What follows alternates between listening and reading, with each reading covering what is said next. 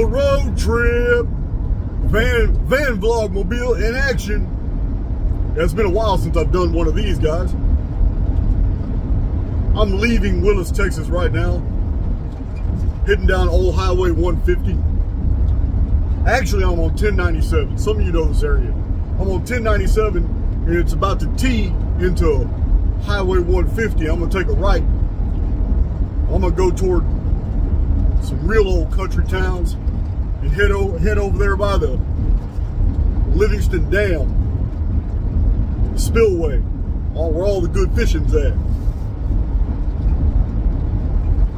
So having not anticipated going on a road trip till last night, didn't really have anything to talk about. I'm in the middle of doing several different videos. But I did see an interesting comment this morning, which it's a comment that I see a lot when people hit that wall and come to my channel. And there's this, I don't know, there's this destitution that rises up in people. Yeah, I get it. You've been exposed to so much bullshit material. By the time you make it into the corridors of Archaix, you're already jaded. And I totally understand that. Totally understand that. So we get a lot of this, we get a lot of comments from people, all history is fake, or what good are all those old books you got? It's all fake, it's all bullshit. And that's not true. It's not true at all. Do I believe that the historical record actually happened? No, I don't. And I've given reasons for this. I believe it's all programming. And whatever did actually happen happened somewhere else. This is backdrop programming for the life we live right now. Listen, history is no different than the study of an astronomer looking into the heavens. The simulacrum is going to produce the minutia in the details to comport with the level of scrutiny that is applied. In the Archaix research, I have gone deeper into the historical record than any other researcher that I know. You guys mentioned different guys, different people to me. I've read most of them. I haven't seen anybody that pulls all the data and collates the material and puts it together like I haven't met them. I haven't seen them yet. Are other researchers out there putting out some really good material? Yes. Has anybody put together a really good unified field theory of everything? Some of you guys mentioned Campbell and his my big toe theory and all that. You know what? I read some Campbell, really wasn't impressed. I'm sorry if that sounds egomaniacal to you guys, but there are channels dedicated to pushing Campbell's material, and that's fine. But just like Douglas Vogt, many of you send me emails about Douglas Vogt. Try to tell you guys, this 12,000-year-old cycle, which is pushed by many other channels too, if you saw what it looked like in a chart, with the entire historical record and all the disasters that humans that have recorded and how they fit mathematical patterns, looks on charts like I've provided, and then you make a chart small enough to where you could fit 12,000 years ago at the beginning of that chart, it's going to show you this vast gulf of time for which archaeology, paleoanthropology, paleobotany, no one has any details to fill. The span of time right before the beginning of the historical record in the 34th century BC, all the way to 12,000 years ago. The span of time is almost ridiculous. The only thing that can be relied on by anybody pushing that narrative is science. And over and over and over, the same people are always showing us how science can't be trusted, can't bullshit. Every single relative dating method has been proven wrong over and over and over. Charles Fort said it best, and I'm going to quote him again like I quote him all the time. Who would not be a prize marksman if only his hits were recorded? This is what we have with scientists.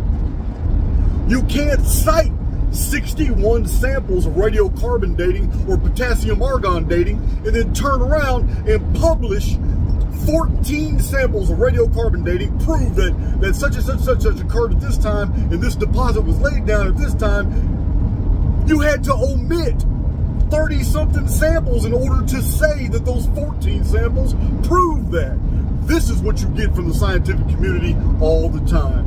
I'm exposing them in my videos all the time. It's all bullshit. You cannot rely on scientific dating. Therefore, no one can rely on ice core dating. It's already been shown temperature differentials have produced multiple layers in the same year. This is why scientists about 24 years ago had to finally put an end to using dendrochronology.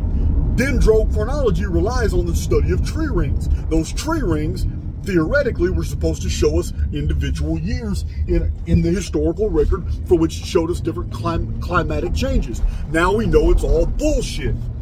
The reason is many areas of the world and many different species of trees grow 2 and 3 rings a year according to the rain seasons. So, and if a third like real rainy period happens in a year, it will produce a 3rd ring. And all these books that were published in the 1930s, 40s, 50s, 60s, 70s, and 80s, and early 90s that were relying on dendrochronology to support ice core dating have now been disproven. And yet all these YouTube channels, all these guys are steady putting out this bullshit that these methods are still viable. So listen, guys, I'm a huge critic of almost everybody out there. Yes, it puts me in a totally different world, but I don't care. I don't care about being hated on. I don't care about being censored. What I'm really looking for, is somebody who thinks they have the ability to assess all the chronological data, especially on my Phoenix phenomenon, the 138-year periodicity. And why don't you critique that and put that on your YouTube channels so I can give answer?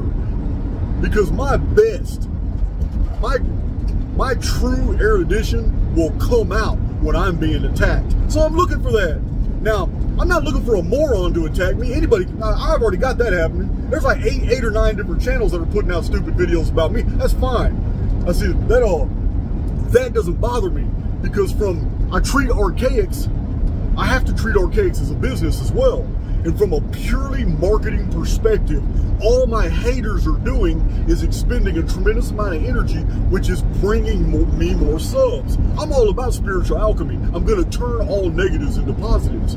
But what I really need is one of these Facebook educated, YouTube educated individuals to sit here and attack my Phoenix phenomenon. Put a video on YouTube.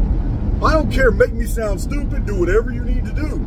Because when I am being attacked on something that concerns intellectual property and findings, or for something that I have so much sourced back material, that right there would give me the fuel to go ahead and, hey, you know what? I'm going to unleash. Because I still have a lot of Phoenix material that are all in my notes, all scattered in all my notes that I haven't even produced on YouTube yet. And those of you who have ordered my super pack and have gone deep into the Chronicon notes on the super pack, you know that. There's a lot of material on the Phoenix that's all spread throughout Chronicon, because when I wrote Chronicon, I wasn't really anticipating writing a book about the Phoenix, or even when I wrote Chronicon, that was 15 years before I even anticipated I would ever have a YouTube channel.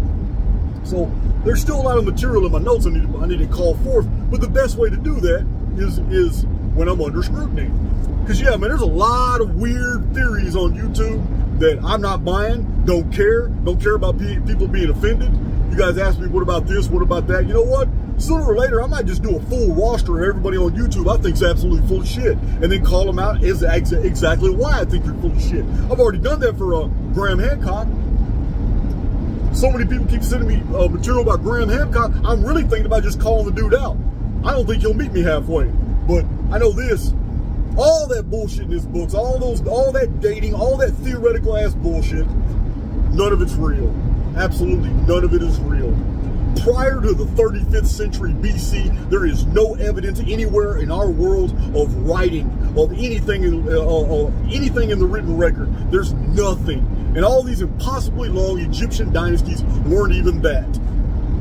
It's been shown, it was shown 150 years ago in academia that those long, impossible dynasties, they were counting the same pharaoh over and over, not taking into consideration that they had milk names and throne names and dynastic names. They had names that they had acquired by the people who had named them for prowess on the battlefield. It's ridiculous.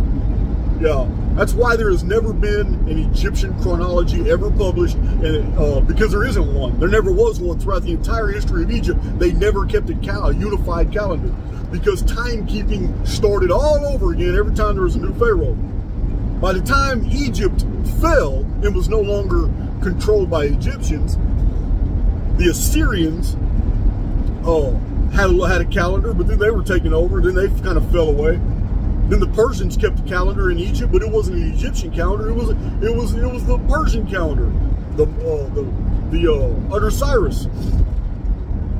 And of course, the Macedonians took over Egypt, but they didn't go by an Egyptian calendar. Even when the Ptolemies were raised under Macedonia to take over Egypt, still used the Macedonian calendar. They were still using the Greek Olympiads, the Olympiad calendar. There was no Ptolemy timeline. So yeah, I mean, chronology is my thing. Chronology is how we find all these interesting details. So, guys, the devil is in the details. It's an old expression. It's not mine. You've all heard it before. But just like an astronomer stares up into the sky and stares up into space, and does the more and more an astronomer builds his knowledge about what he sees in the skies.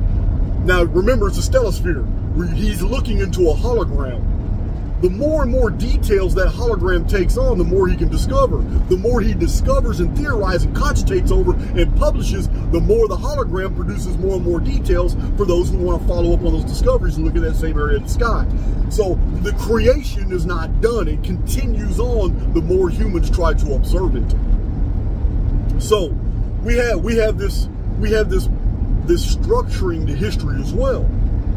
And I have shown you guys and mentioned many times that a very deep analysis of the historical record, the details don't matter. It has shown us that there is a fixed geometry to the history of the world. The study of chronology has allowed me to isolate particulars of the architecture of this false and pseudo reality that we're confined in right now. I have many really good videos on chronology to show you all this. This is the value of studying many things in the historical record. The clues about our existence today and where we're heading are all in the historical record. Just got to find them. It's easy to separate fact from fiction. There are so many different things. W.J. Perry in the 1920s, W.J. Perry spent over a decade of his life studying a phenomenon that he had discovered that was across the board in the ancient world. During the Archaic civilization, from about 19th century BC all the way to the 17th century BC, about a 300-year period, the Archaic civilization was his field of study. W.J. Perry realized something very unusual, and it led him down a rabbit hole in the 1920s. And he had access to many books that we don't have access today to do. And anybody can order W.J. Perry's books today because it's been reprinted many times. I've read it. It's 551 pages. W.J. Perry's book is fascinating. And he goes into detail showing that all these civilizations under the Archaic period had the same ruling dynasties. They called themselves the children of the sun at the time. That's what they called themselves. So the children of the sun, these dynasties were prolific throughout the whole Bronze Age. He documents them from the Americas all the way to Asia, Africa. He believes that the ruling center of empire was Egypt, but they had colonies that had turned into their own nations and empires elsewhere. And this is where his research gets really interesting. This is a huge book packed with a lot of archaeological and historical traditional detail. His conclusion in the book, and this is very precise, is that something very terrible happened to almost the entire world that collapsed all these dynasties at the exact same time. This event concerned the sun. All these dynasties collapsed and were never seen again. He says at about the year 1688 BC. This precision is astonishing for an author who is using materials in the year from 1920 to about 1930 and put this thesis together. The beauty of this historian, W.J. Perry, is that he does not theorize as to what this was. He's just documenting the facts. Just the facts, ma'am. That's what Mr. Perry did. What Mr. Perry didn't know is that this exact same event is recorded by another historian who called it the Flood of Archaix, based off the historical record. Ancient historical texts, Greek writers also called it the Flood of Archaix. The Flood of Archaix, according to ancient texts, was in the year 2208 of the Old World's calendar. Old World's calendar was called Anno Mundi or Annus Mundi.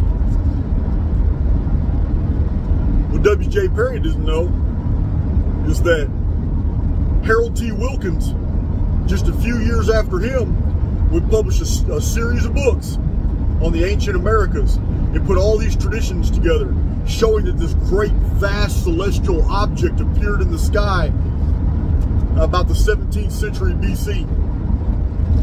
He said this is the event of the Archaigian deluge. This is very important detail. The reason it's important is because the Archaigian deluge is absolutely positively dated by two ancient authors at the 2208th year Annus Mundi.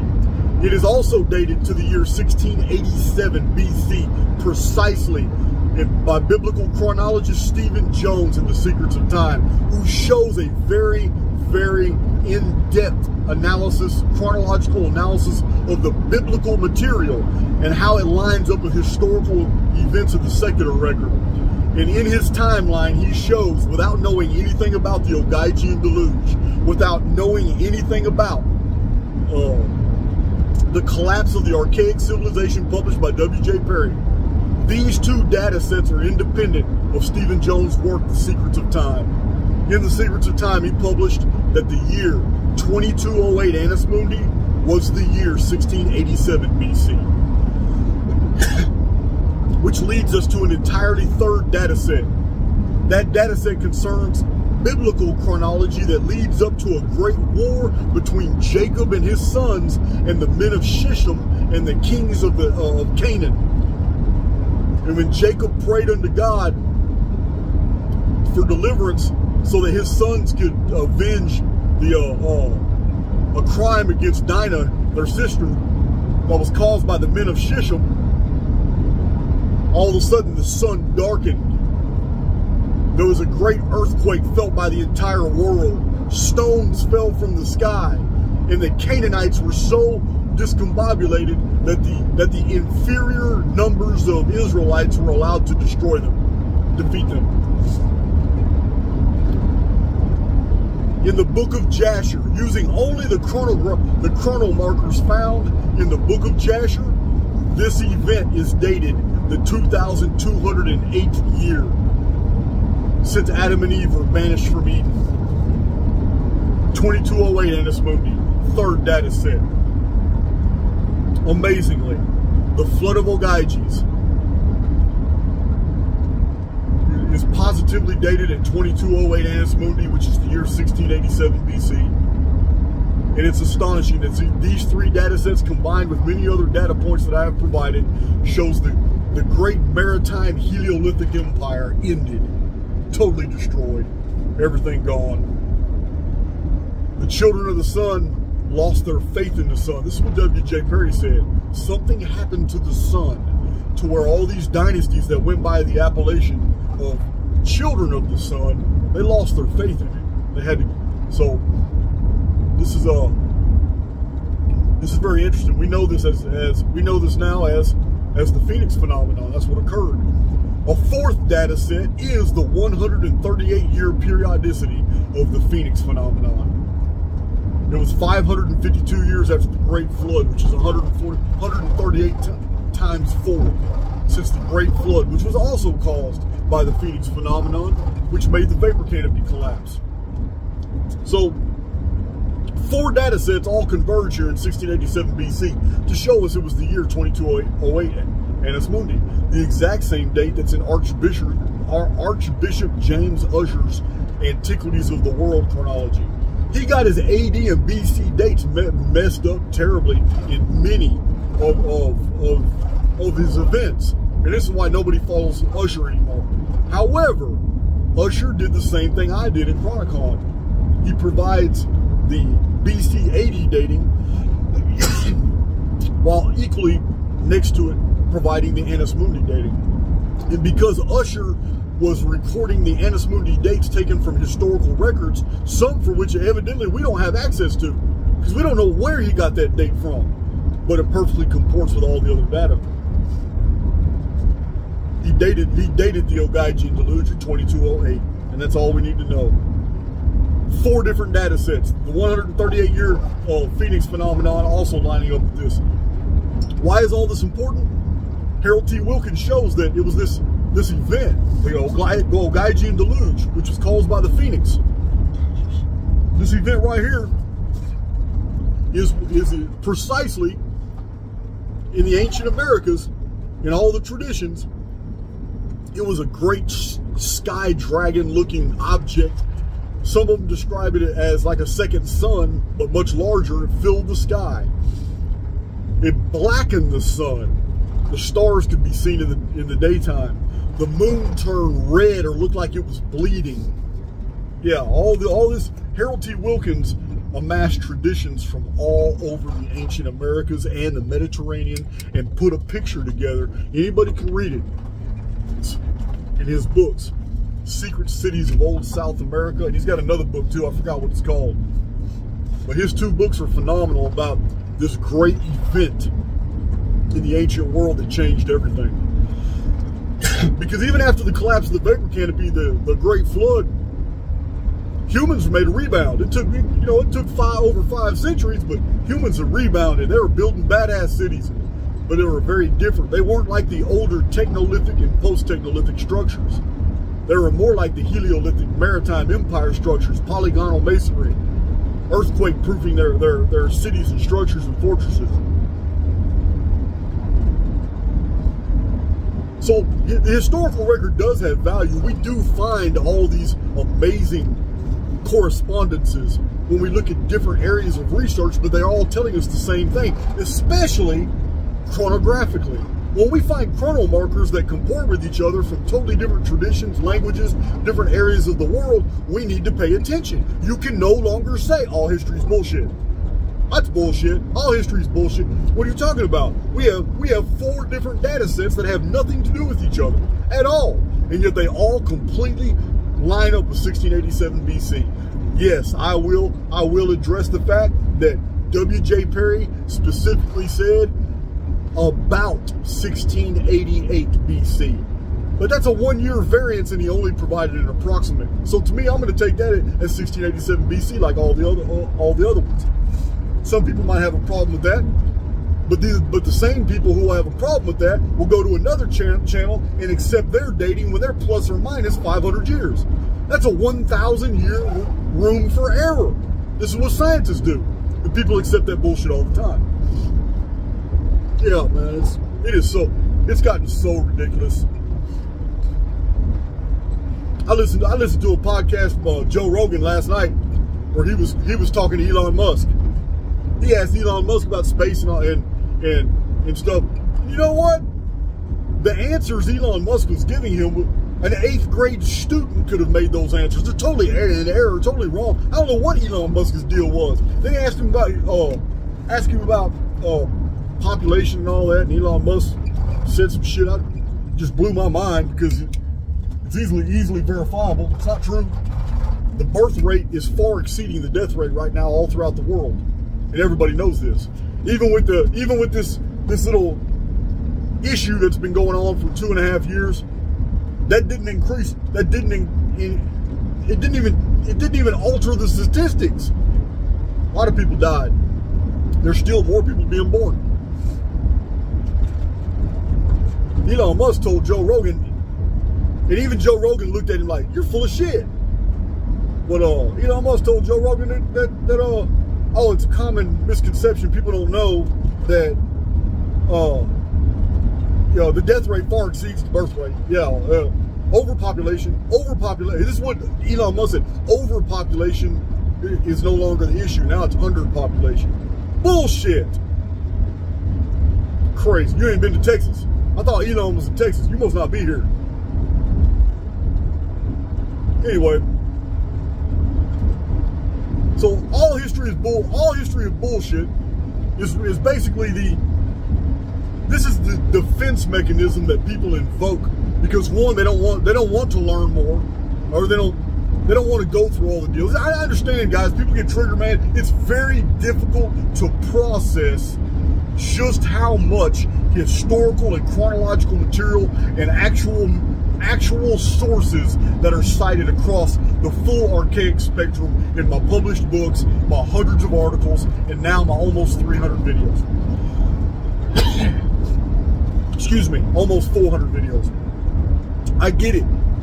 A lot of people triggered, hey man, there's no way one man could have done all this. Man, you know what? It's because you don't know my history. I sat in a prison cell for a very long period of time, and that's all I did. While you went out and you were dating, and you were doing family and societal obligations, just driving to and from work every day takes up a lot of your time. Imagine how much time when you're working almost 48 weeks a year. It's 52 weeks in a year. Let's say you work 48 weeks a year. Wow. That's 48 times 5 days.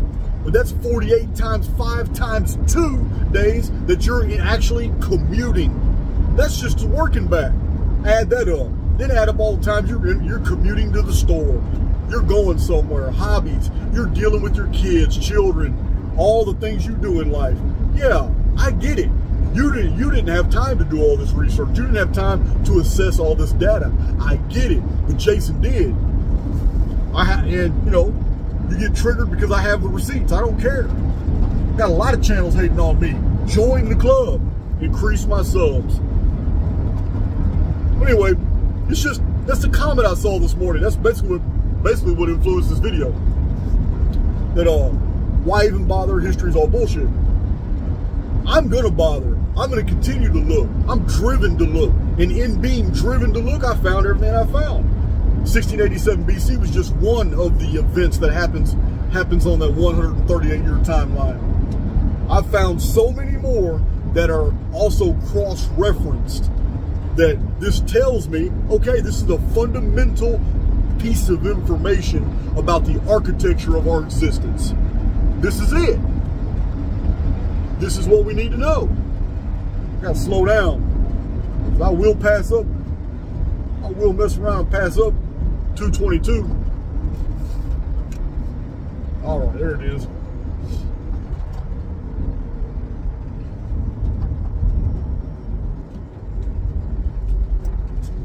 All right, nobody's coming.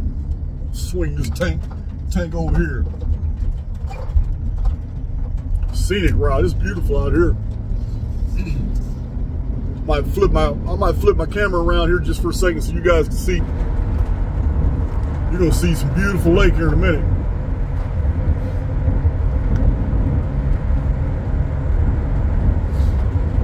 You're coming on Lake Livingston. I'm in the hill country right now. Lake Livingston's at a lower altitude, much lower. I'll be going down some hills here in a minute.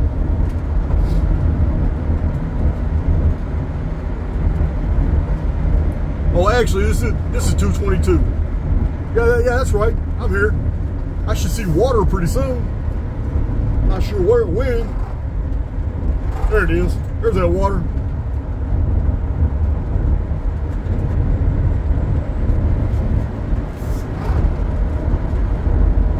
I'll be going next to this huge dam and levee here in a minute. The levee's gigantic. I need to slow down. I'm gonna slow down. I do not need to roll this tank.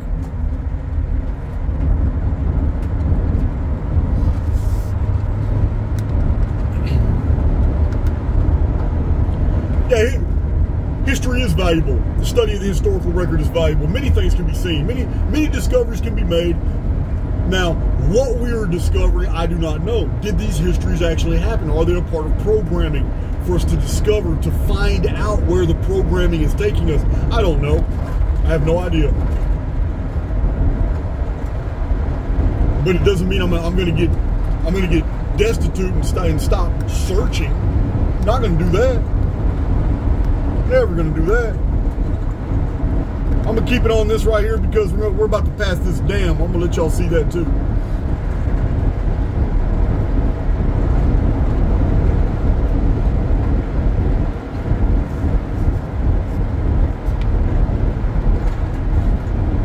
So yeah, there are several interesting channels. And like a lot of you guys send me messages about Roger of Mud Fossil. Hey, you know what? I've watched a few of his videos. I don't know how to process, his theory. This theory is very interesting. But I mean, I just can't process creatures that are miles long or can stand. I haven't found anything to comport with that in the historical record. You guys got to understand, my thesis begins 5239 BC. I cannot go beyond that. I can theorize a little bit and I'll speculate, but that's all it is. And it's all science can do as well. Anything beyond the chrono markers, I don't know. I've never found a calendar that goes back beyond 5239 BC that can show me that it's been unbroken since the present. I've seen attempts. I've seen different historians put together material, but there's a hiatus that can't be. It's inexplicable. It can't be explained. If you can't explain why there's a lacuna in your theory, then I get it. And that means that this entire calendar was invented in retrospect to make a culture or a people appear more ancient than they actually are. This is what we have with a lot of researchers.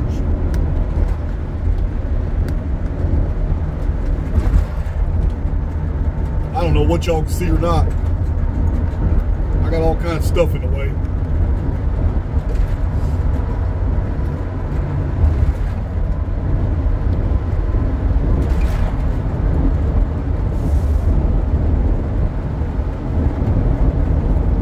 Alright, show's over. We'll get back to this video. After I pass this turn, make sure I don't kill myself. I am going kind of fast.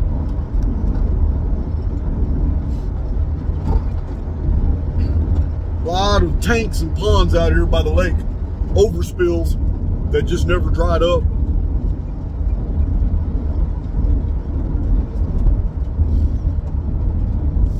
.222 here. 222 tees off. I think if I go right, I'll get to Goodrich. And I ain't going right. This is 1988. On 1988, I go left. It's gonna take me straight to Livingston. That's where I'm going. Livingston, Texas. When I used to live in Livingston, Texas, I was a prisoner.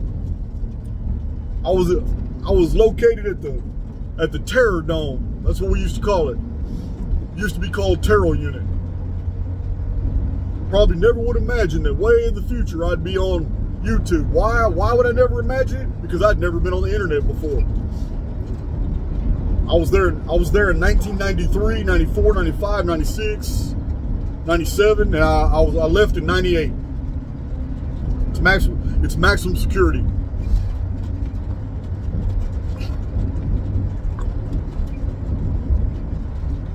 Yeah, one day they just brought a whole bunch of buses because they got tired of it. All the riots, all the violence, guys killing each other. Finally, they just said, you know what, man, we can't take it. We're gonna separate all y'all and just send y'all to other maximum security prisons all over the area.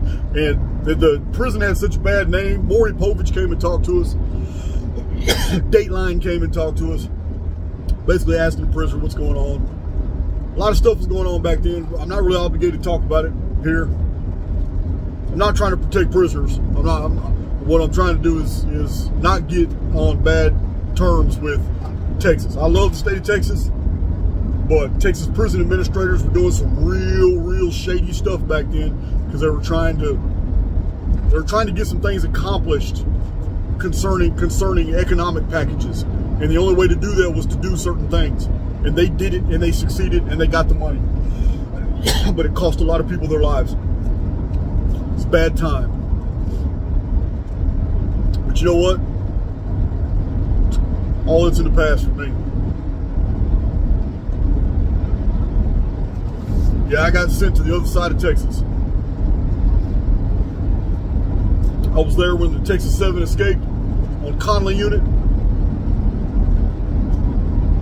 Yeah, Eastham, famous for Bonnie and Clyde. Guys, I've been there. I done did it. All in the past. Met some really good guys. Really good guys that were just caught up in a bad way. Prison's not full of a bunch of evil people, but there are evil people there. One thing about prison, man, you're going to learn how to read people like a book. You have to if you're going to survive. It's an excellent training ground to get you to smell bullshit, to separate fact from fiction. It's an excellent place. It's also one of the best places in the world to learn, because there's nothing to do there but read. If you're gonna take advantage of it. So I have some really good profound videos on the way. They take a little time. The 2 microphones that we got, Matt and I got for the new studio, they suck. So I just got the same ones old Mr. Rogan got, Joe Rogan. I did a little homework and I found out which one he's got. And I ordered 2 of them off Amazon. That hurt my feelings because I sure didn't want to pay for those. But many of y'all have told me my audio is bad. And if I'm going to continue to do this full time, then I may as well go ahead and bite the bullet and just pay for the microphone. I had no idea audio equipment could be that expensive. That shocked me. But that's okay. That's done. I'm waiting on those to get delivered, and then we're ready. The whole studio is set up. Now I'm going to continue to do videos in my small studio that's got all my old books back there, because guys, I have so many videos coming your way. Some of them reviewing those old books,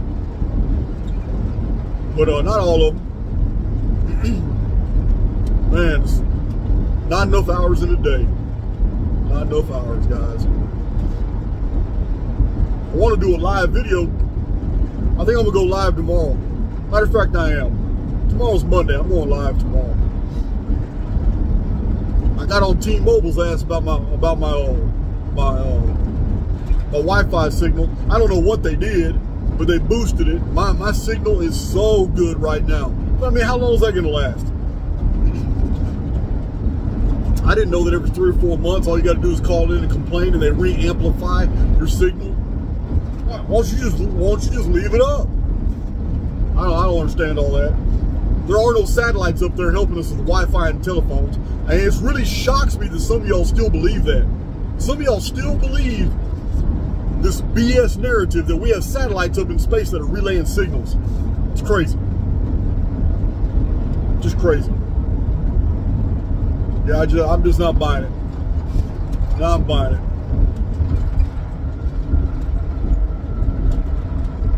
Because I can go right here out here on 222, and I can't pick up anything. Because you know why? Not because there isn't satellites flying over that area in Texas. Satellites are supposed to be everywhere. I'm going to tell you why. It's because there's no relay towers out there. Because some of these country roads I live around, like 2296, real long, way out in the country, it just goes almost to nowhere. There's nobody living. There's nobody living out there. There's no reason for the infrastructure to be extended to that area of Sam Houston Forest. I live at the edge of a gigantic national forest.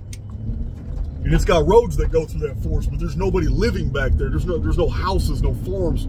There's whole areas that are just nothing but trees, forest. There's no reason to have towers back there. And so they haven't built them. So you have no signal. Yeah, I'm not a believer. I can understand many of you city dwellers, which I will never be. Many of you city folk, y'all believe that BS. because you haven't seen any contrary information. So I get that. Let me go ahead and trigger a few people with my Sprite.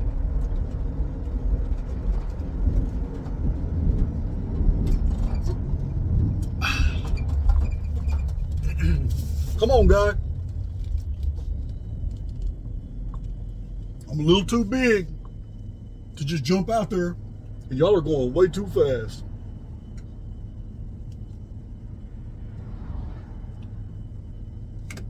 So we'll go live pretty quick. We'll go live tomorrow.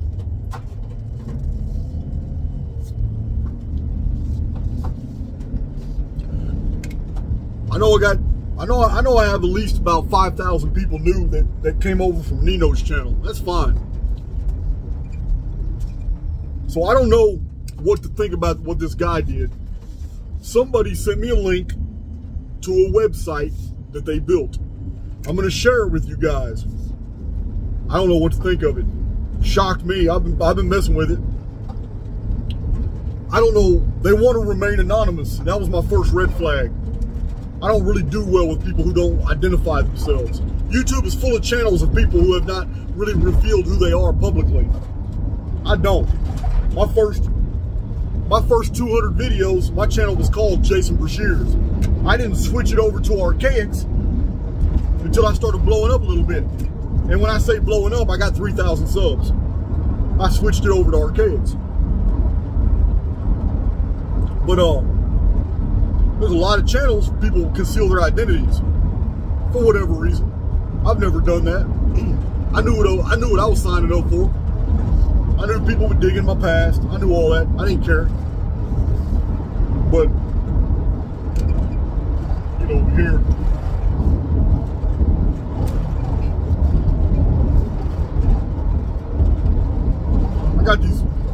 I got these big all-terrain tires on the van. I didn't realize how much louder they were going to be. They are loud. I'd still rather have them when I go off-road than anything else. So anyway, I'm going to give y'all the link. I'm going to post it so you can go play with it. But especially, anybody can use this tool. But this man, he has to be a coder. He has to be a programmer. He designed a search engine for Archaix channel. Shocks me. A simple search bar.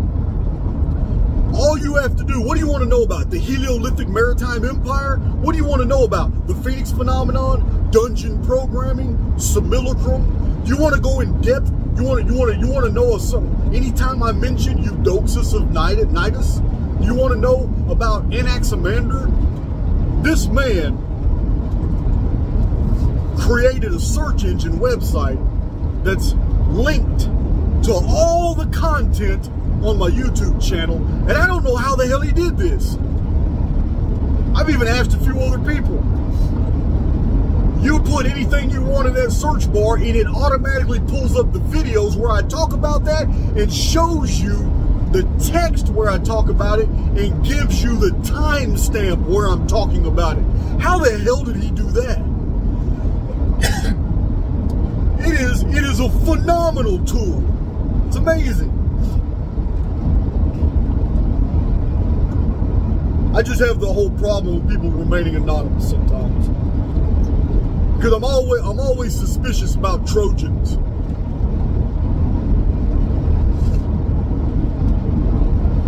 Trojans are a tool of the intelligence community. And it's the intelligence community that likes to remain anonymous a lot. So, damn, Jason, you're just a conspiracy theorist. You're damn right I am. 100%. You just nailed me to a T. Nailed me to a T.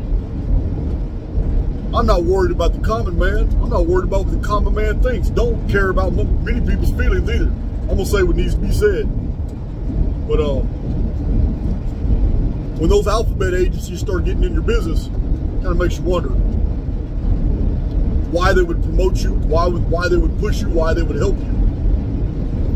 But I'm going to go ahead and pass it on because it's an excellent tool. I'm going to tell you, He claims he did it because he values my content, and he knows that he's not the only one frustrated when listening to me, that I often answer questions to newbies that come onto the channel in my live chats that have already been answered in 15 to 20 prior videos. And I get that. I get tired of answering the same questions over and over again. I have said in earlier videos, at the risk of offending people, I have often said, listen, the amount of material on my channel is to the point where I wish there was something that YouTube would allow me to do to disable comments from anyone who can't prove that they've watched at least 50 videos. Sounds like Jason's an asshole, I know. But you have to look at the comment sections, guys. Those comment sections, not only do other people answer a lot of the basic questions that are always asked, go look at the comment sections for every video. I'm answering questions.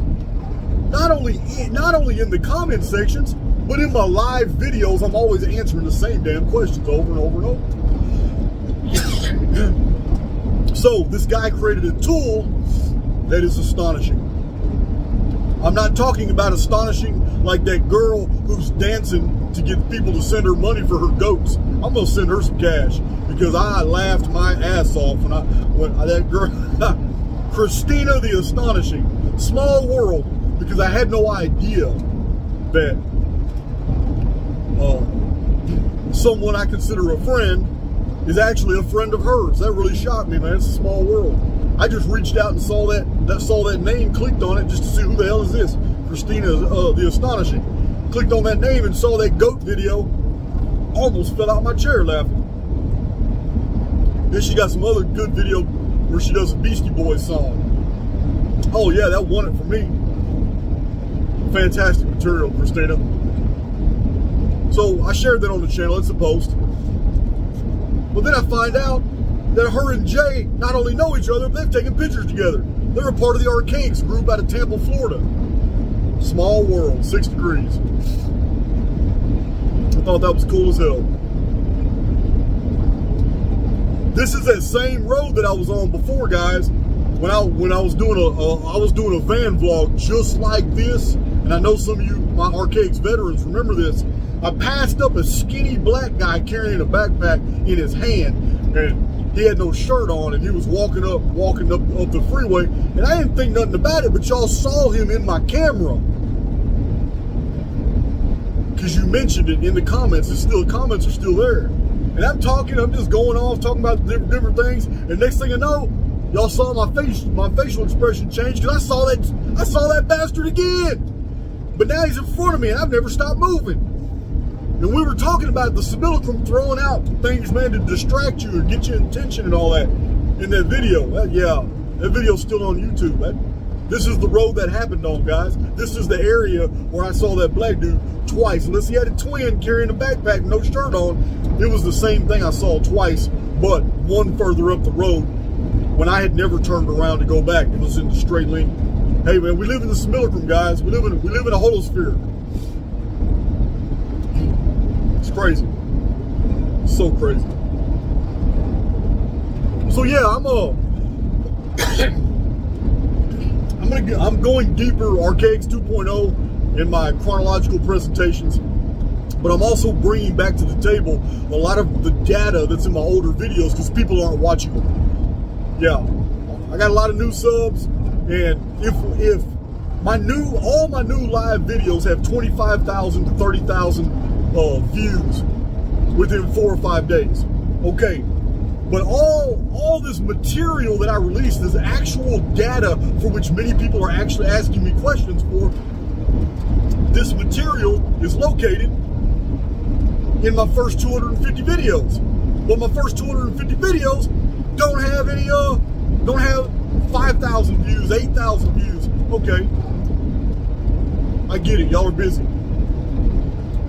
But there's so much good graphics and material that's in those earlier videos. I'm going to go ahead and bring them back to the table and present them as entirely new presentations because I have new data, I have new research, I never stop, and I can put the material together better. I can also combine the material from multiple videos. Back then, as I was doing research, videos were released piecemeal. But now, looking back in retrospect, I can put I can put the data from 4 or 5 videos together and put together a simple 20-minute presentation that just blows people's minds. I have no problem doing that. I'm gonna do that. I'm gonna do that for you guys. All right, Walmart. All right, the beautiful Leggett, Texas, pulling in here. You know what? Often, guys, I just park way out here in front of service stations and go in. My van's just too long to utilize their parking. Even at Home Depot and Lowe's, I always park way out there. I don't mind walking. It's just hard to get it in and out of places. All right, Van Vlog continues. I'm here to visit my buddy. He's an old vet named Barry. He's up there in age. He's a good buddy of mine. We're just gonna kick it for a couple hours, and then I'm gonna continue this Van Vlog on some more deep stuff. We're gonna be talking about changing our frequency. We're gonna be talking about some good stuff, things you want to hear about the how we build our informed field, and how we make the very things that we want in life to happen. Because I'm doing it, guys. You guys know I'm doing it. Started my channel in a wooden shack. Got a lot of toys now. I'm doing what I want to do in life now. Made it happen.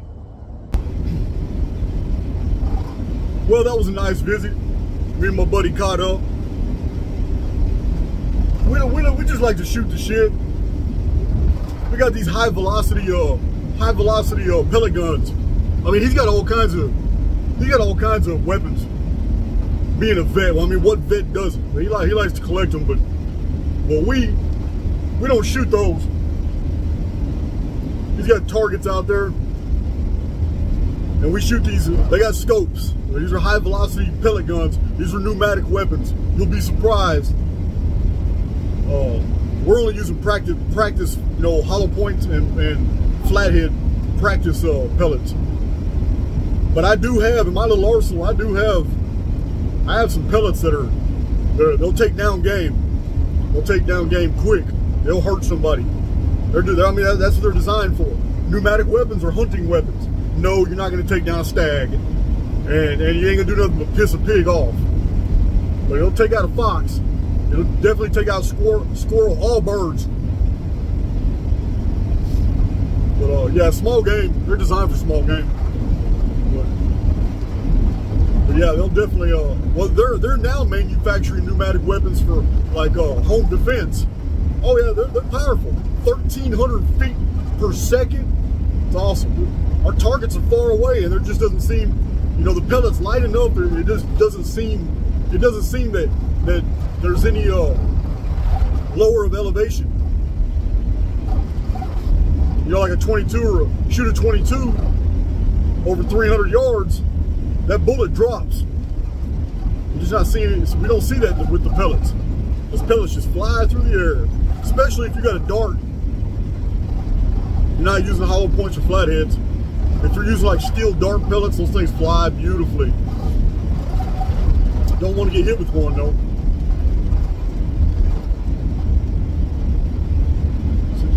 So Barry and I, we're caught up.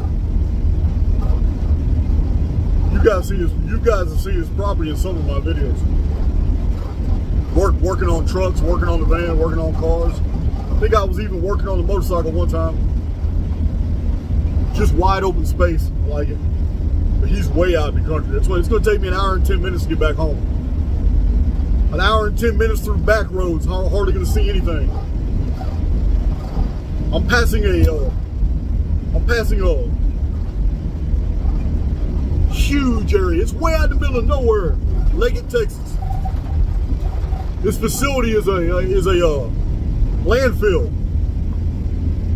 Trucks come from many miles, come out here way out in the middle of nowhere. This used to be all flat. Now it's like a mountain. It's huge.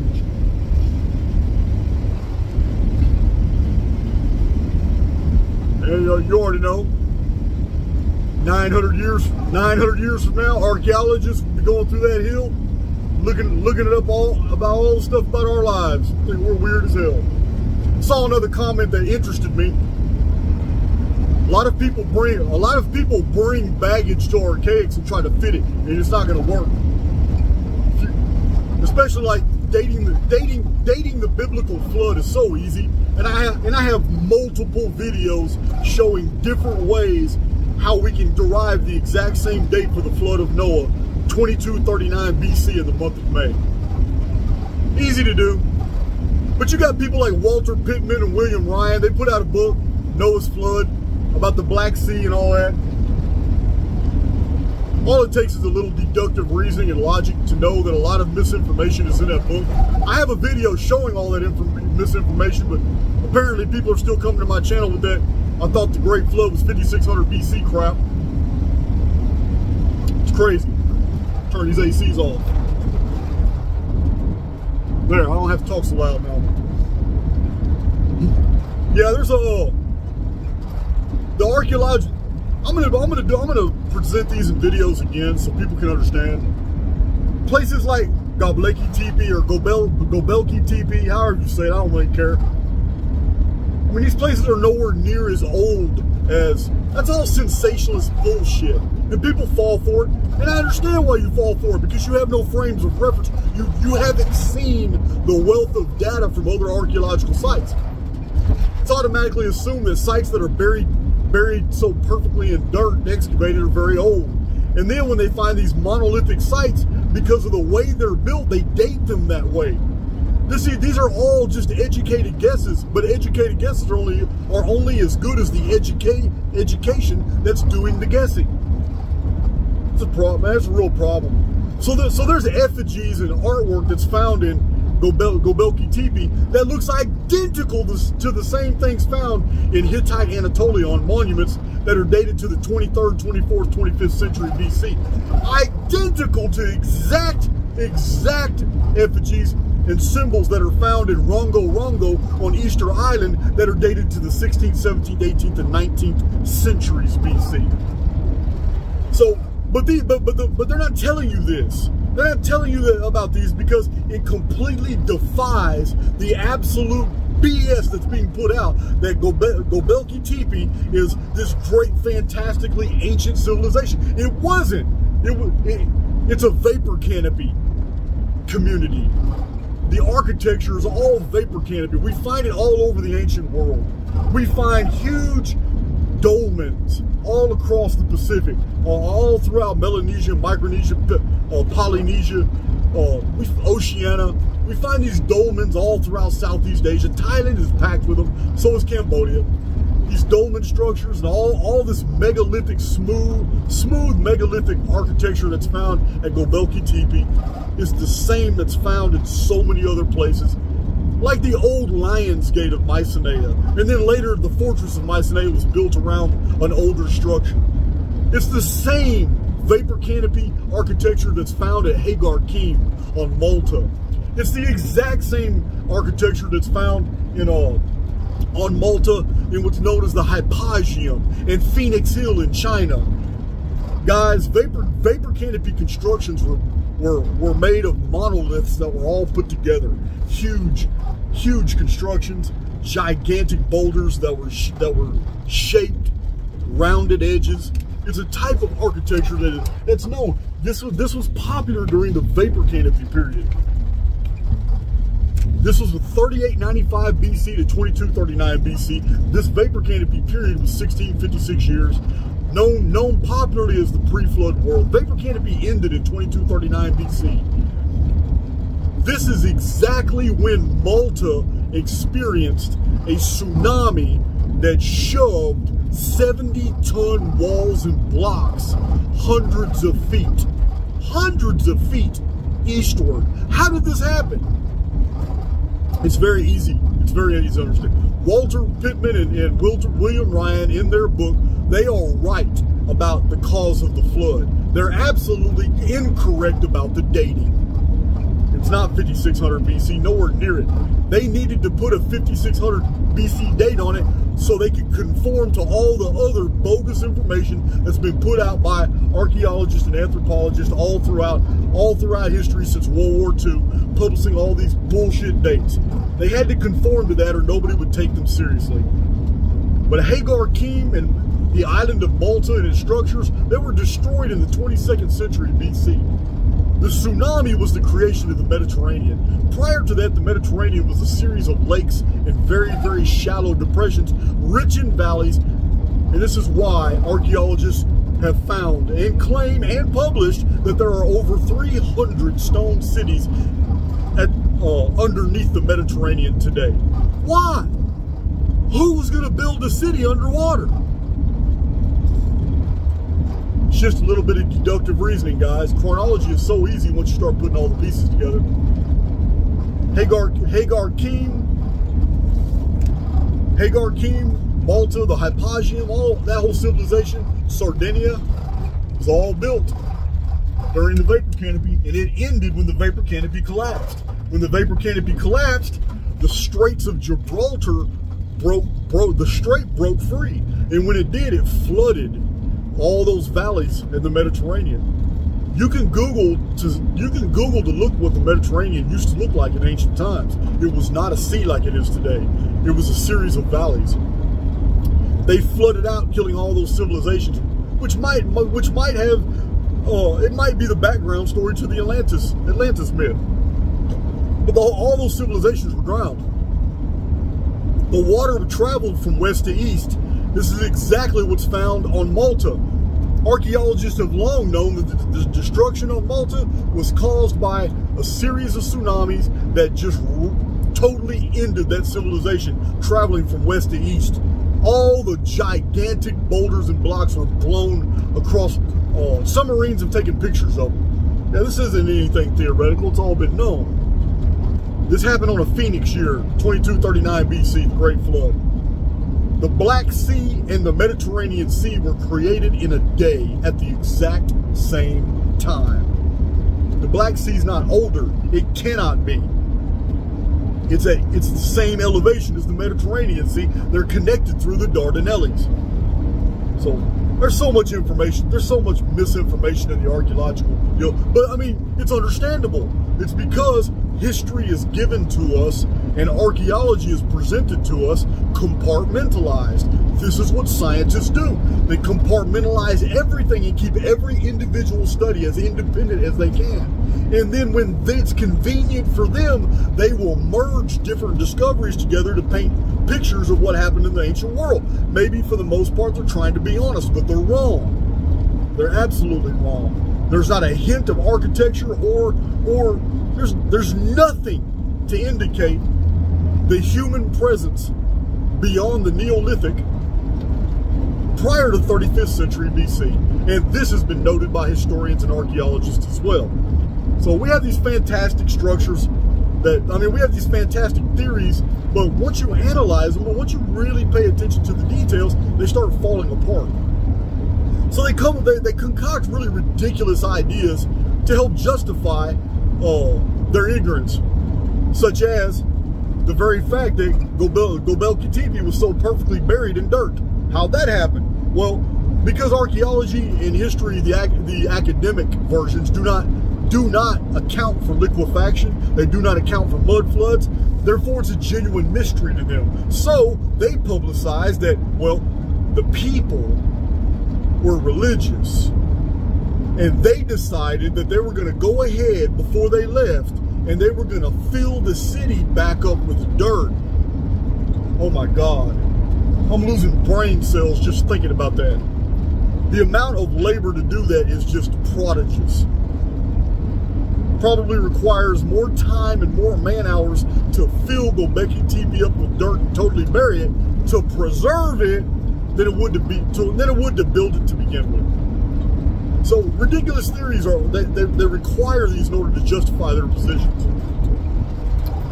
I'll show more evidence on in future videos about that, but there's nothing old about that place. It's no older than Cattle Huyuk. It's no older than different megalithic sites where we found petroglyphs of gigantic birds like vultures that are carrying little people off, humans off. Yeah, during the vapor canopy world, humans had a lot to fear. They grew large too, but they didn't grow as big as the creatures in the animal kingdom. So we have discoveries all the time. I mean, it just takes a little bit of critical thinking, guys.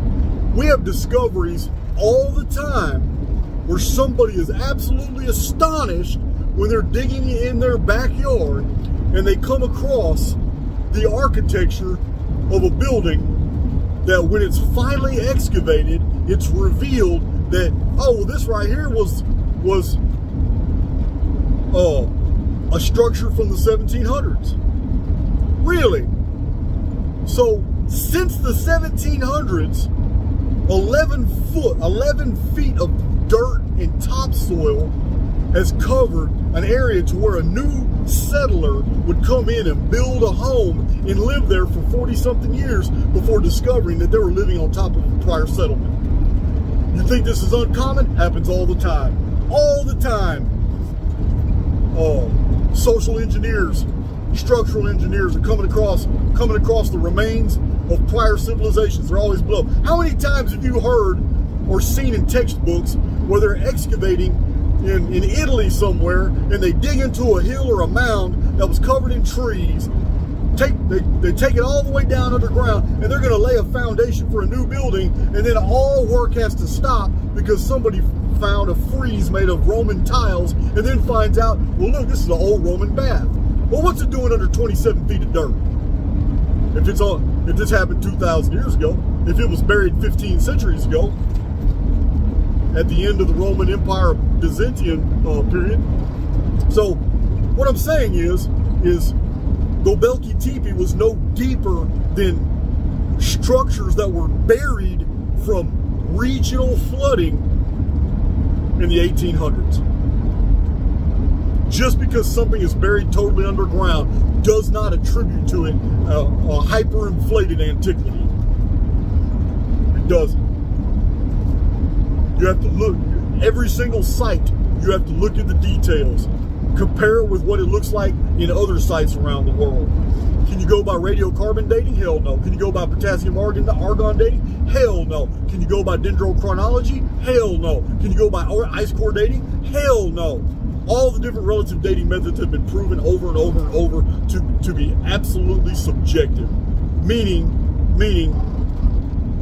scientists will run enough tests where they can cherry pick the ones they want to publish and ignore all the rest without telling you that they conducted the other experiments.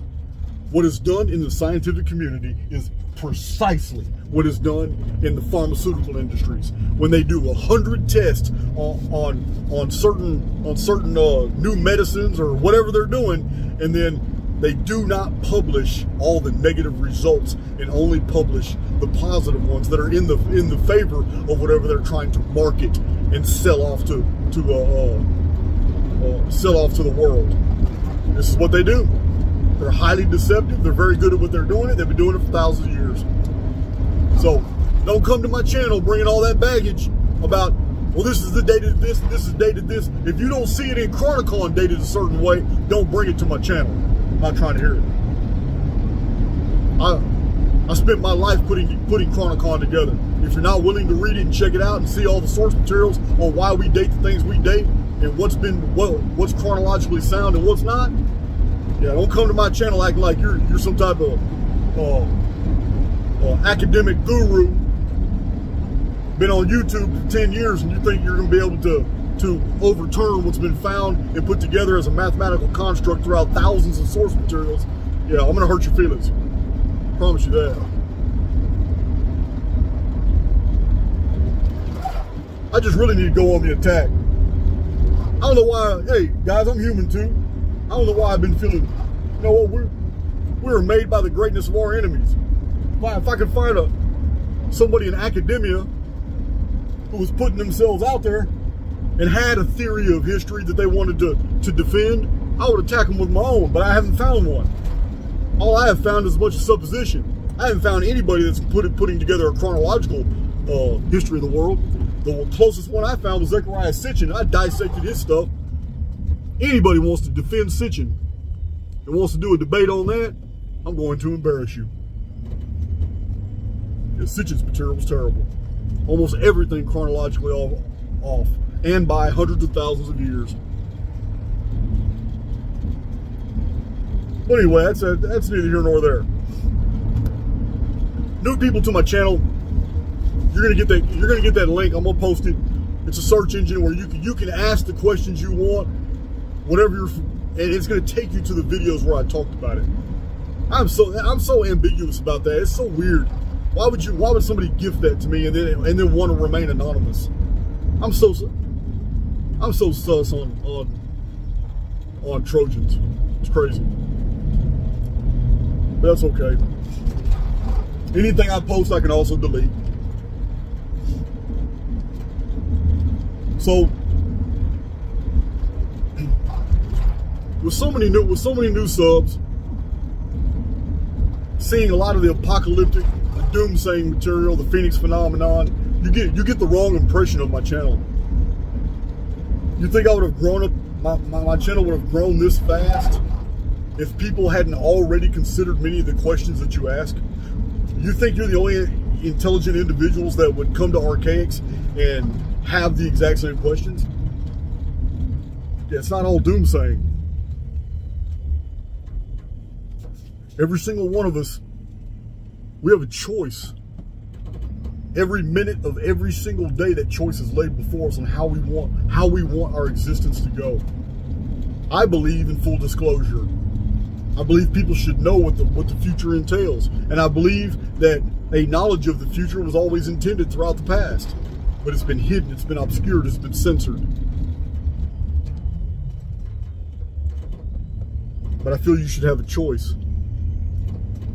Your informed field, you can call it what you want.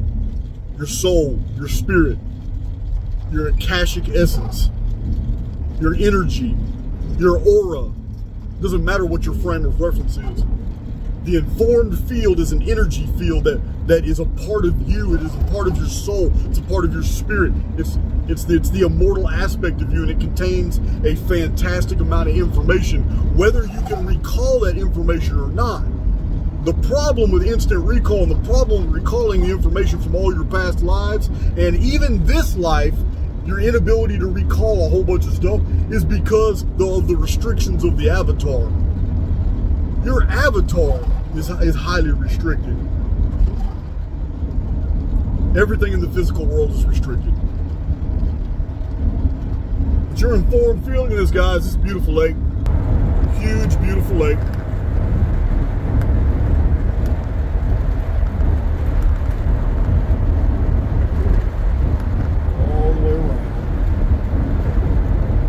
Beautiful. Long bridge too.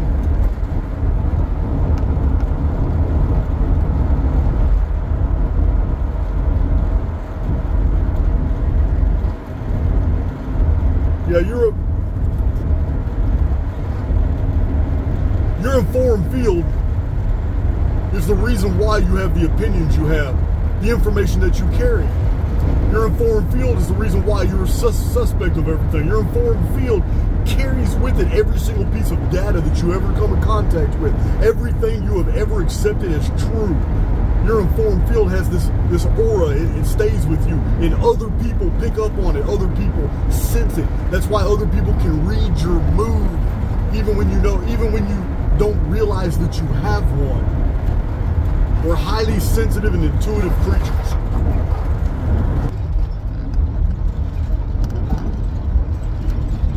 But that informed field is your friend. It is absolutely interactive with the simulacrum itself, which is a reflective medium.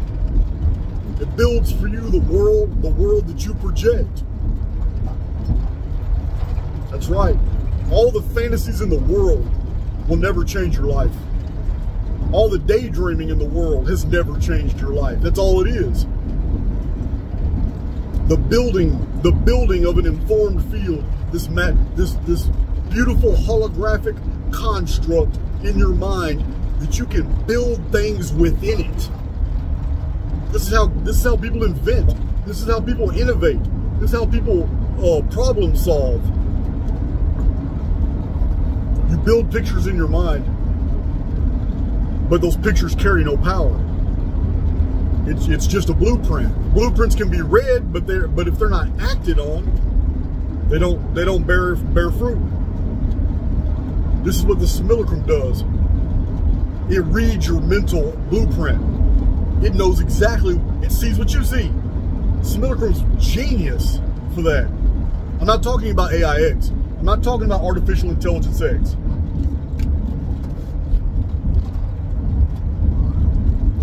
Yeah, I'm talking about the simulacrum, this neutral field. But it's not going to do anything for the individual who's just going to fantasize, who's just going to daydream. Because all daydreaming does is produce more situations for which you'll find yourself daydreaming. Yeah. The generation of fantasies in your mind is not going to do anything but reflect back as the circumstance of giving you more time to build more fantasies in your mind, which doesn't do anything but give you more time to build more fantasies in your mind, which doesn't do anything but promote the idea to the simulacrum. That's what you want to do, to be left alone so you can build more time to build more fantasies for which nothing ever happens. You're in a feedback loop. You did it to yourself. The simulacrum responds to activity. Remember, faith without works is dead. That's an absolute truth. You can have all the faith in the world that somebody's going to save you, but if you don't do something to move into that direction for that person to be able to move on your behalf, faith without works is dead.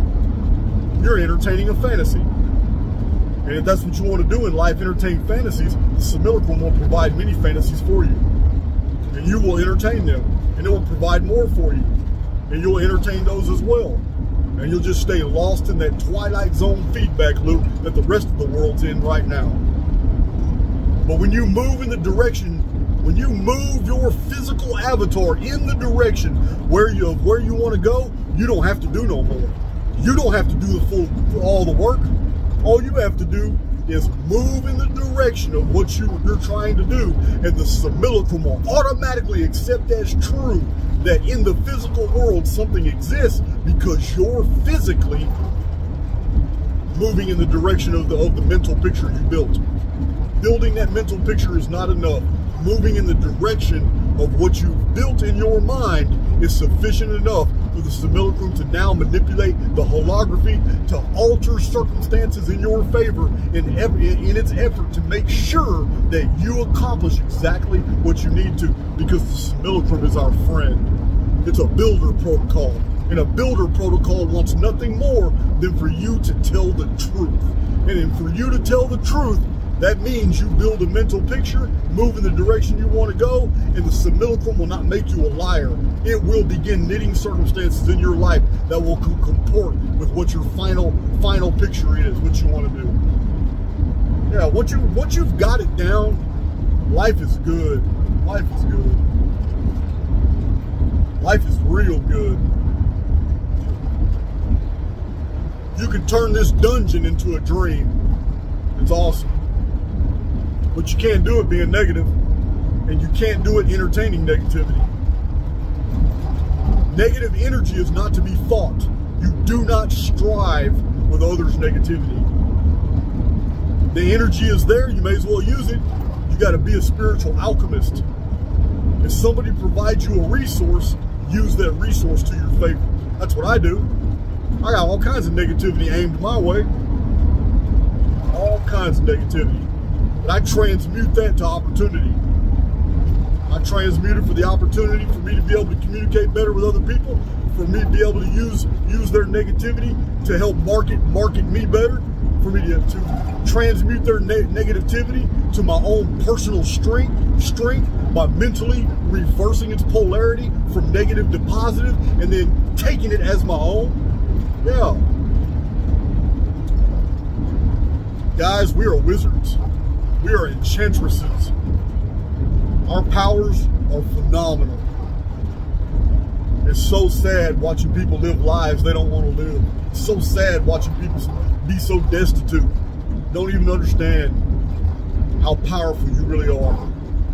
And what's going to be so sad is at the end of this life, I know it over and over and over, man. We have been reminded only after life is over, when we exit this avatar, before we go into another avatar, we see it so clearly. All the wasted opportunities in our life because we were feeling sorry for ourselves, or we wanted to play the victim, or we just thought all these things were for other people, not for us, or we let the negative default programming shove us into a reality tunnel for which we get lost in a feedback loop that we never escape, and not escaping, we just blame on other people. So we fall into the next avatar, which begins in that same feedback loop. Yeah, it's crazy. It's crazy. I can't denigrate anybody for it. I've been there. But even in my darkest days in prison, I've always been an optimist. And that optimism has allowed me to do many things in the dark for which other people, other people get triggered. They just can't. They find it hard to believe. My education, my ability to recall information that has interested me.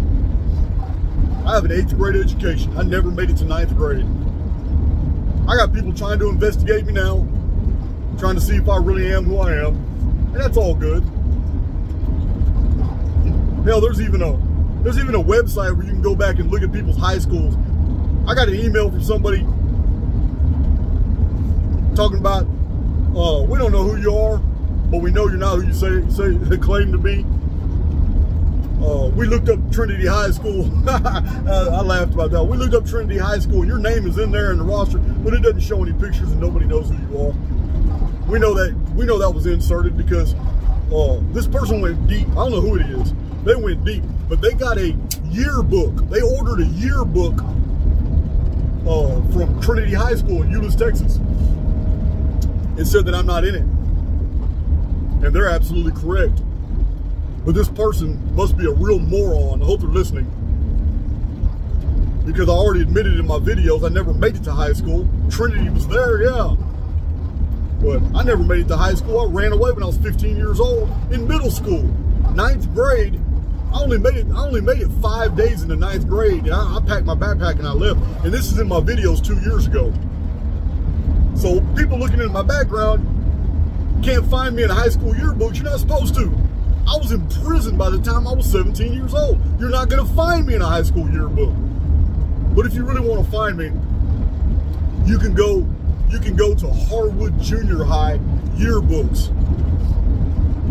If you really want to do some research, make sure I am who I am. Harwood Junior High is where I went to school before I ran away, and I'm in the yearbooks. And I do not like the smile that I was given. I look goofy as hell in those yearbook pictures, but I don't care. I don't care what you find or what you don't find. It doesn't matter to me, because the only people that I really want to educate are those who apply 3 abilities for which these signatures tell me who they are. If you're not using empathy, imagination, and intuition, then you don't belong on my channel. I don't need you on my channel. And I can tell from your questions that you're dispossessed of one or all of these qualities. It's easy to tell. Intuition is the predecessor of knowledge. You should be able to suspect. It is a spiritual ability. It has nothing to do with the intellect. You should be able to suspect when you're being bullshitted, when you're being given false information. Now, I'm not talking about people who are lost in negative default programming and dungeon programming, and they're jaded and they totally disbelieve every narrative put before them. I get that. I get that. I do. But yeah, it's there's a lot of hope, but you're gonna have to embrace that. If all you're going to do is look at the dark, like I said in another video, if all you're going to do is study the dark, all you're ever going to do is discover shadows. That's not what life's about. I'm not afraid of the Phoenix phenomenon. I'm not afraid when it comes. I'm not afraid of Nemesis X object. I don't know if I'll be alive. I'll be in my 70s. I'll be 73 years old when that happens. I'll be 67 and the Phoenix returns. I'm not scared about all that.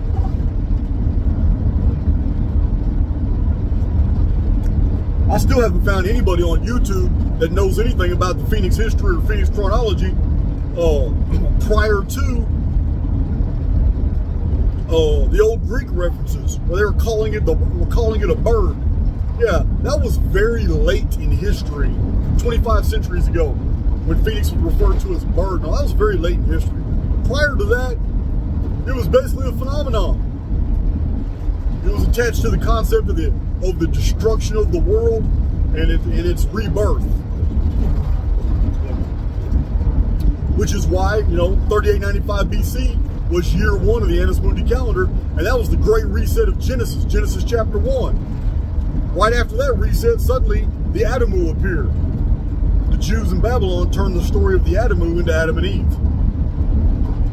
The original Babylonian versions don't have that. But that's okay, it's still a good story. We can still learn a lot from it. But the word Adam was turned into a pronoun by the Jews. It's actually Adamu, the old Akkadian word for mankind. So the current version of mankind was introduced into the simulacrum after the reset, for which Genesis 1:1 talks about. Genesis 1:1 and Genesis 1:2.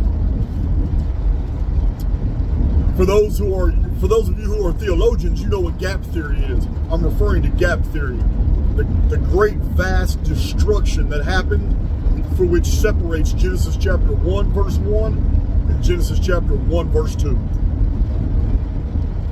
Tohu wa bohu. So in order to see and perceive the positivity in this world, you have to actively do it. You can't just go to somebody's YouTube channel and automatically assess all their data, or ask questions, and you want all the substance, but you don't want to do the searching. I don't have any patience with people like that. I don't have any patience for people who come to my channel and ask deep penetrating questions, not realizing that you're the 419th individual that asked the exact same thing. And you ask it thinking that you're asking something intelligent. Not knowing that the answer has been provided so many different times.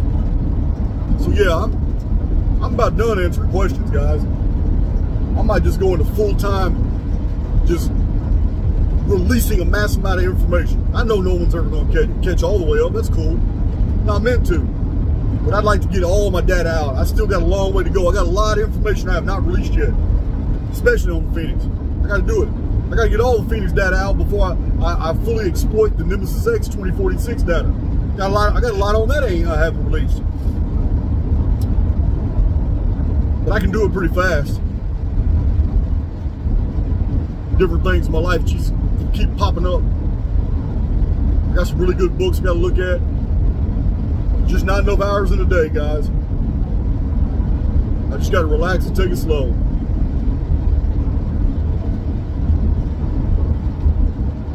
Yeah, there is a latent power within the human being that allows us to do great things. Me, I wanted the powers of memory, recall. I wanted to be able to be highly perceptive, to understand where I'm being lied to in the establishment literature. I wanted to be able to read a text and assess its value for its content and not its commentary. These are the things that I wanted, and I got them because I moved in that direction. And the more I moved in that direction, the more God, the oversoul, whatever you want to call him, put things into my possession that allowed me to learn even more, to assess more data, to data mine more material. I was able to put disparate pieces together that other historians have remained separated because they didn't know that they were researching just different phenomena that was all related.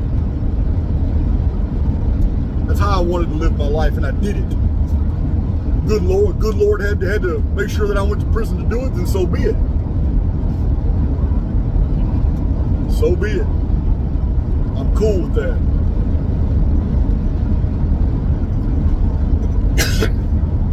But yeah, for future reference, some of you guys want to come to my channel promoting other chronologies or other ideas and theories, please cite your sources. Don't come to my channel throwing stuff out, especially stuff you can't. And just because another YouTuber says something happened doesn't mean it's true. So lately I've been noticing I've been paying more and more attention.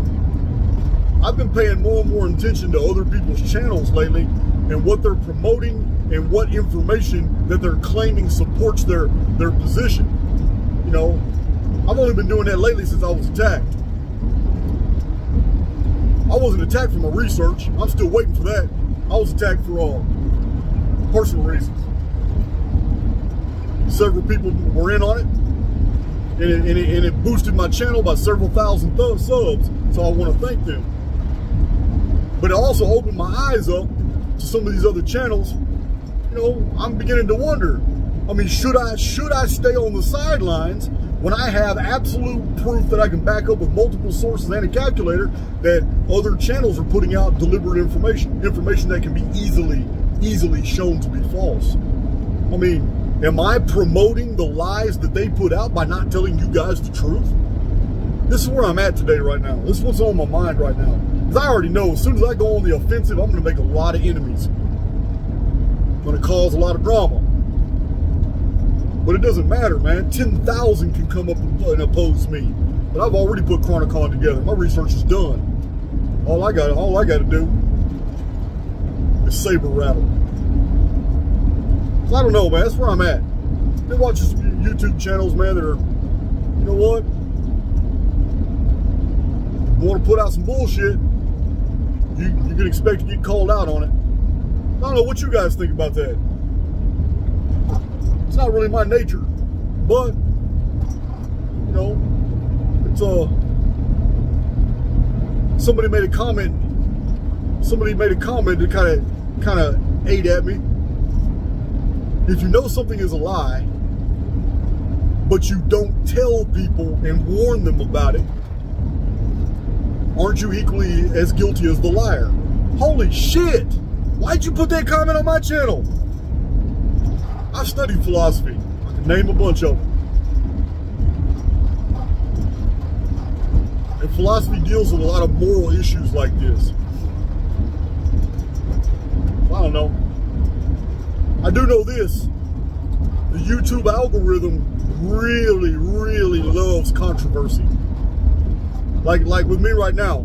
I mean, several channels that have attacked me have violated the YouTube policies. I've looked all into it. I saw what they did. I mean, you can tell the truth, and I don't mind.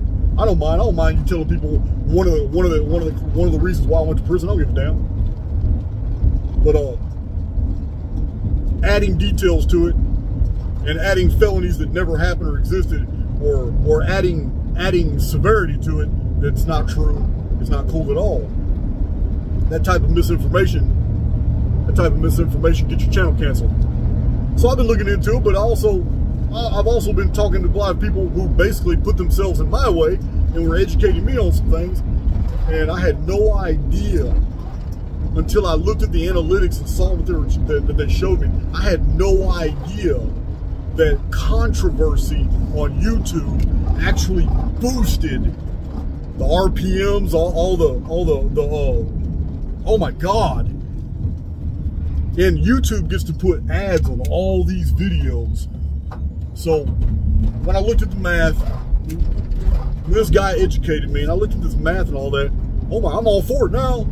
Hell, not only am I all for all these people attacking me, but hell, now that I see how this algorithm works, oh my God, it's not the attackers that get the benefit.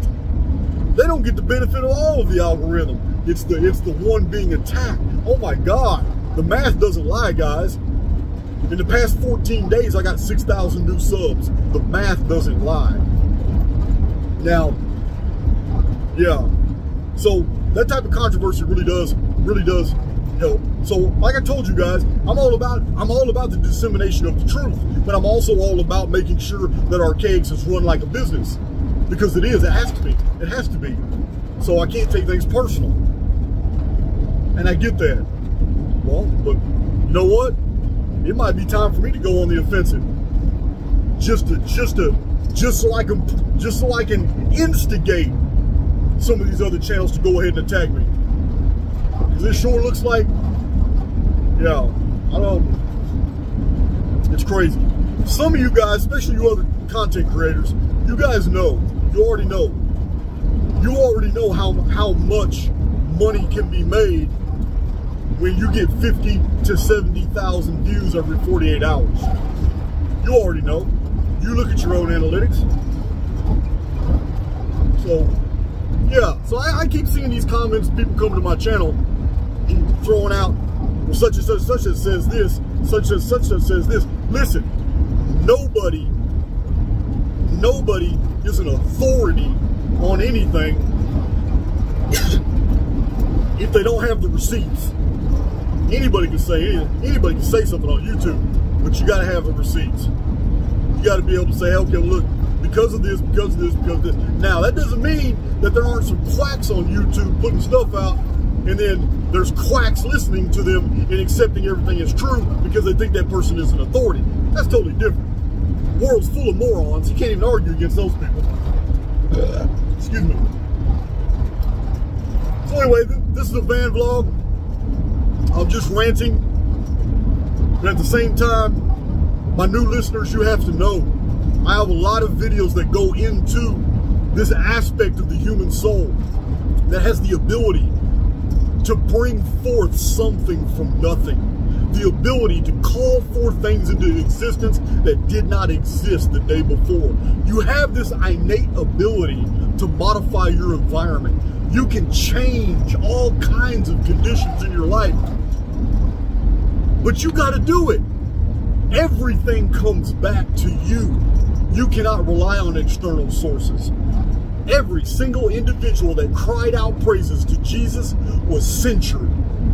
Pay attention to what you read in the New Testament. All these people praise Jesus for healing them. Thank you, Jesus.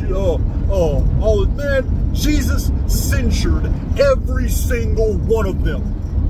He told them the truth. I didn't heal you. Your faith has made you whole.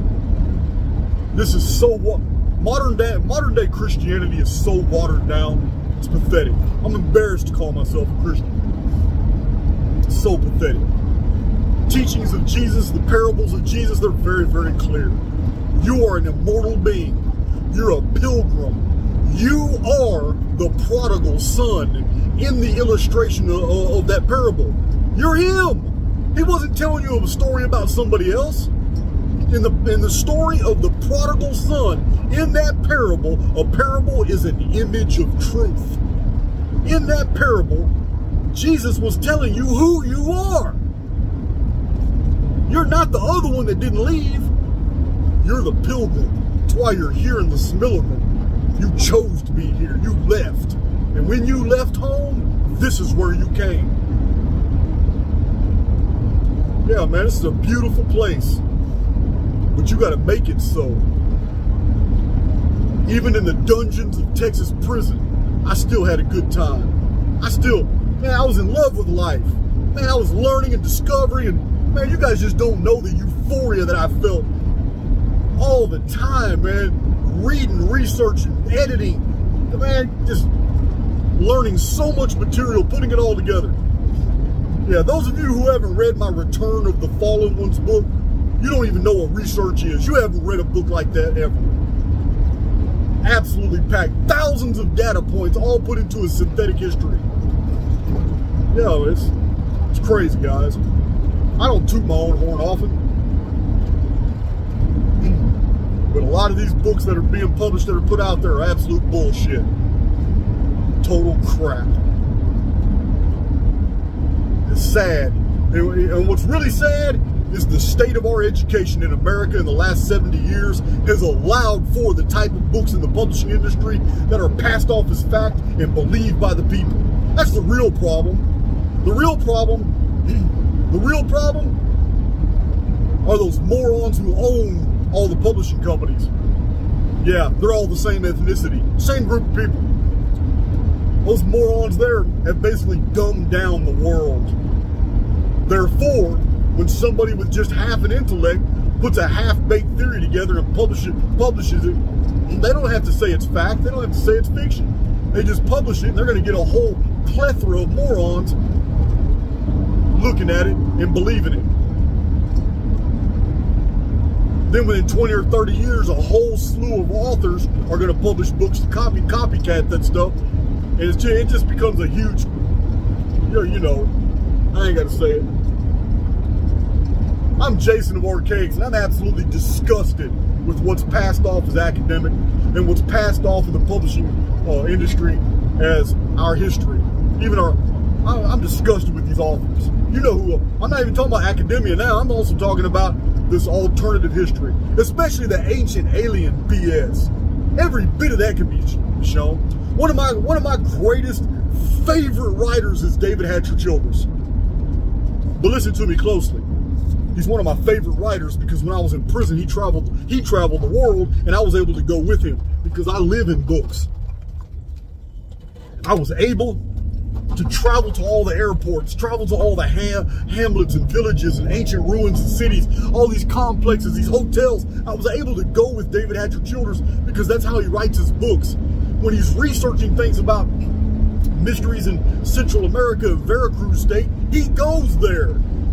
He talks to the local historians. He buys books that were published from authors that live there, and he cites them. Love David Hatcher Childress' books. His research is phenomenal. Chronicon is packed with all kinds of historical and archaeological and ancient mystery data he has. But David Hatcher Childress, he contracted with ancient aliens. So he pushes the ancient alien agenda. He just doesn't push it hard like the other guys, but that doesn't mean I can compartmentalize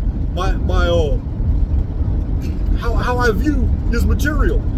I can love his writings, his publications, and books. At the same time, I can tell you that he's basically an intellectual traitor for falling for that ancient aliens bullshit because he knows better.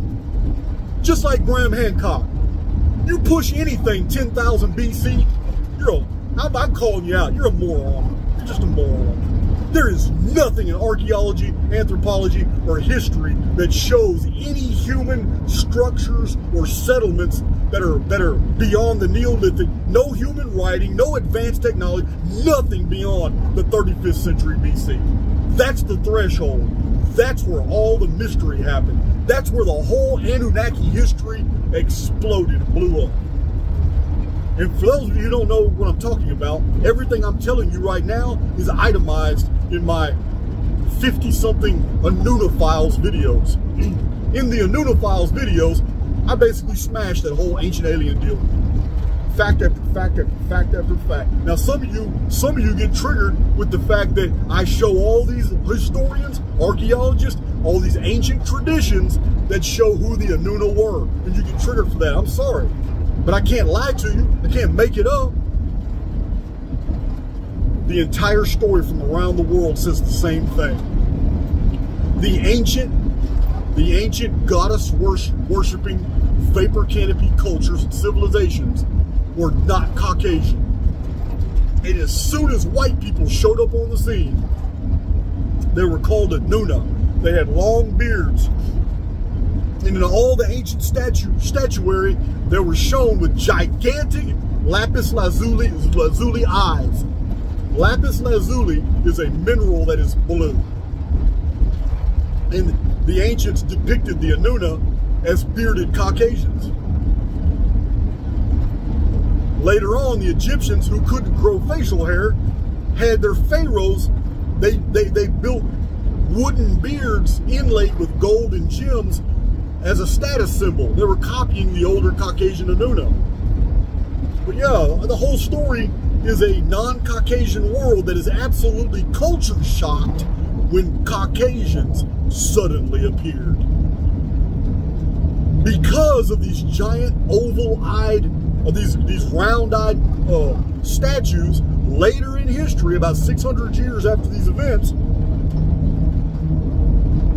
Semitic cultures invented, basically called them the Watchers. They called them Watchers because they had owl eyes, big old eyes. It's the exact same thing you find in Japanese art today. When you look at somebody who is meant to be a white person in Japanese anime art, what do you see? You see big old eyes. When they represent themselves, what do you see? You see oval, almond-shaped, slanted eyes. Yes, every culture has done this. They have over-accentuated. They have overcompensated for anatomical features. Do it all the time. Because those are racial identifiers. Yeah, so the Shimzu Hor, they're all Caucasians. This is exactly what the historians found. This is why the Castilian and some of the House of Aragon, the Castilian, Spanish, the conquistadors, they arrived in Mexico. They go holler at Montezuma. The people think Cortez is a returned Quetzalcoatl. There's no way that 600 and something armored Spanish Caucasian conquistadors could have ever taken on 2.5 million Aztec warriors. There's no way. But that's what happened. And the reason they were successful was because many of those Aztecs were convinced that Cortez, with his blue eyes and white skin and dark beard, was one of the returned gods of the ancient world. The same story all throughout Mexico, Central America, all throughout South America. They called him Viracocha or Boquica. All throughout Colombia, Peru, the same story is told over and over and over. The builders of Cuzco, the builders of San Cunayas, I can't even pronounce all these South American metropolises made the Heliolithic Maritime Empire, giant boulders. Same stories told all around the world. And it's not Caucasians telling the story. It's the locals. That's what's crazy about it. People get triggered when they hear about this. No ancient aliens came inside the Smiller from dead. They came from another continent. They were Caucasians, and they integrated with the people. The whole story of the Nephilim, the whole story of Genesis 6, was because it was written from the perspective of non-Caucasian people. The people of Genesis were not white. The people of Genesis before the flood were non-Caucasians. So they recorded. This is where we get the Dead Sea Scrolls. The Dead Sea Scrolls are very specific. Lamech saw when Noah was born, he was shocked.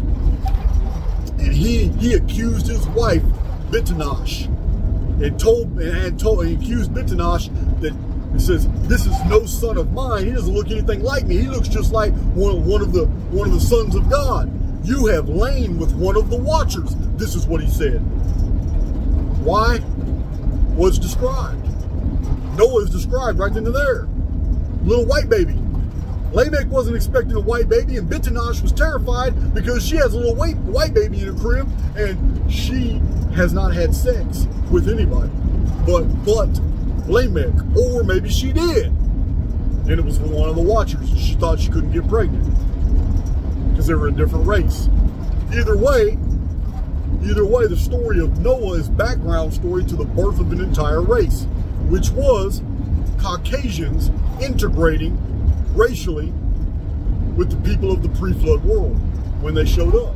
This is why the story of Oannes, of ancient Babylonian story, shows that when Oannes arrived to Babylonia, he arrived by sea. It's because he came by ship. Enki didn't come in a spaceship, he came in a wooden ship. And when he arrived, he came with 50 Anunna. This story was preserved all throughout the ancient world. Later on, it was the 50 people in the ship with Danus, or Danao, however you say his name, ancient Greek. Later on, it was Jason and the 50 Argonauts. It's a very old story. But yeah, the Anunna files, guys. You can go into the Anunna files, you can learn all that. Learn every bit of that. It is my most ignored playlist. My most ignored playlist is Gems and Enigmas. Maybe I need to break that material up. I don't know. Maybe I should redo all my playlists. But my playlist, Gems and Enigmas, is where all the fascinating stuff historical stuff, just weird, anomalous things that most people haven't been able to put an explanation with. I provide explanations as to how these things were possible, because we live in a simulated holography. Gems and Enigmas has a lot of videos, like 70, 80 videos. And it's the most least watched of all, which is cool. So I did a van vlog for you guys today that was totally unanticipated, because I didn't even know till last night that I was going to go visit my buddy. I took two different routes. I went by way of 222 and 150 on the way there, but on the way back, I went by way of 190 and 2296 to get back. All these are old country roads. Yeah, man. Love my country roads. I like country too. Don't get me singing. Don't get me started. I will sing some country music. Meanwhile, my rant is over with. I will be taking note of the comment section on this video, just to get a general idea of where you guys are at. I mean, you know what? I don't want to be a liar, but if somebody's putting out deliberate information, and I know it's misinformation, I mean, what should I do? What should I do? It's beautiful out here. I'll give y'all a look. Give y'all a little look. It's beautiful out here. Huntsville's right behind me. I'm heading toward Willis. It's beautiful country out here. But with that, guys, I'm sorry, man, if I got a little dark. I'm human too, guys. I am. But hey, overall, I just want some of my new listeners to know, listen, the answers for your questions are already on the channel multiple times. There's no reason to believe that when you come to my channel that you're the only intelligent person that has asked intelligent questions. Believe me, no one would be subbing to my channel if I had not already answered so many of these questions. Yeah, listen, people abandon those who bore them. So if people aren't getting the answers to their questions, then they're going to get bored. If they're going to get bored, they're going to abandon that individual. You don't see that happening in Archaix. So evidently there's value here. You just haven't found it. And I get that, because there's a lot of videos. A lot. So, also, guys, all the super packs are out. I sent 5 free super packs out this week just because donations have been good. I have a book I will be donating. I'm going to do a little short video. It's a really nice, expensive book, but it's on a subject matter that I'm not into. It's called Ancient Healing. I am going to do a video, and I am going to donate this book. I'm going to mail it to anywhere in the world to where you live. But what I'm gonna want is you to provide one comment as to why this book would be valuable to what you're doing in life, why you should have this gigantic encyclopedia called Ancient Healing that goes through all the ancient healing techniques of all these different cultures throughout history. You tell me in a comment why this book is important to you.